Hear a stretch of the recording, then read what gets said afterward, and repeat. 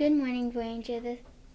Good morning, Voyager. Let's get this day started. I'm Aubrey. And I'm Alexis, and this is your Channel News, where R stands for responsibility, I stands for integrity, S stands for safety, and E stands for empathy. Today is Wednesday, February 24th, 2021, and it is our 118th day of school this year.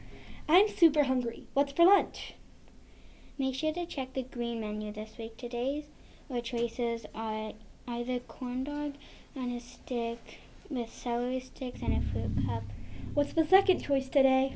The other choice today is turkey and cheese wrap with Teddy Grahams. Sounds delicious.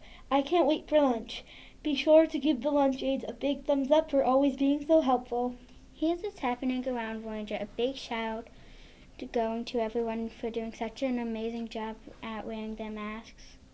Remember to keep them pulled up so they cover both your mouth and your nose, like this. And remember to always leave some space and stay safe.